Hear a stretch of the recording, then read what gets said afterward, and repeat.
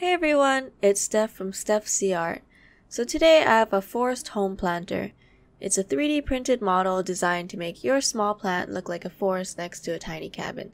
In this video, I'll show you how I created it. The first step in creating the planter was to turn the rough sketch into a 3D model.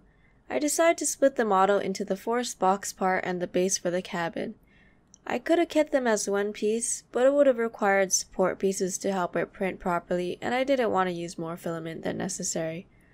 I also split other models based on printing color and just for better prints.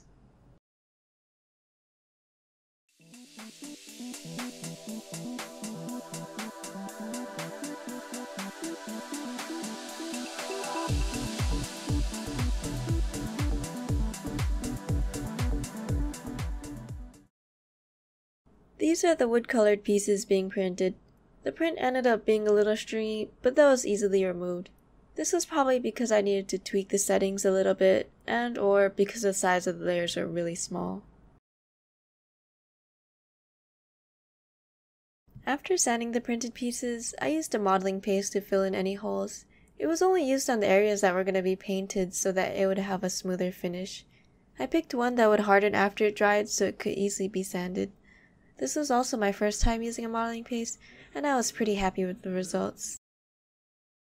I painted the model with acrylic paint. The green was no longer visible after 2 coats of the brown paint, but I used 3 coats to be safe. I also used an acrylic coating spray to seal the paint and the unpainted layers. The model on its own isn't watertight, so the spray keeps the planter from leaking and also helps it last longer.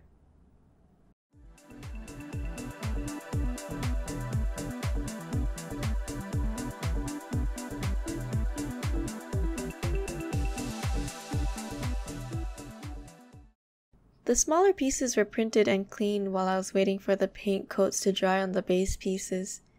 Later they were sanded and coated with the same acrylic spray.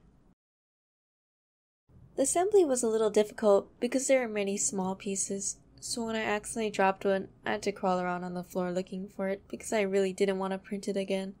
The rest of it was easy though, because the super glue set pretty quickly. And when gluing the pieces to the base, I could start with the larger pieces because the smaller trees and rocks could be rearranged easily. There was also a bit of a problem with the super glue leaving a white residue, but that was easily cleaned with a few swipes of nail polish remover.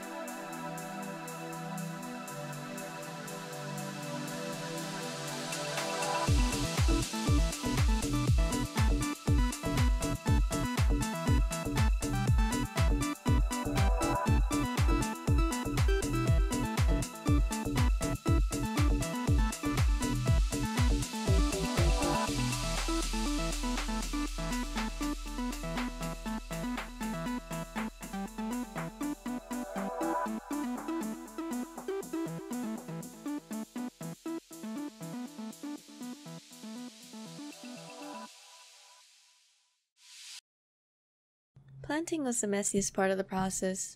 Dirt collected around the small parts, so I had to use a small, clean paintbrush to push the dirt back into the box part.